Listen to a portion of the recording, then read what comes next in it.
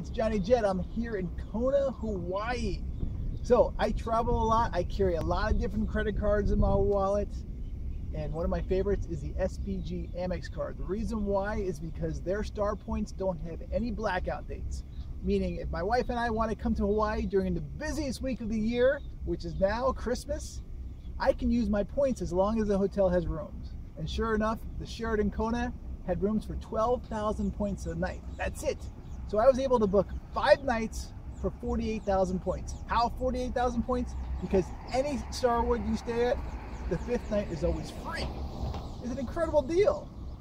I hope you check it out.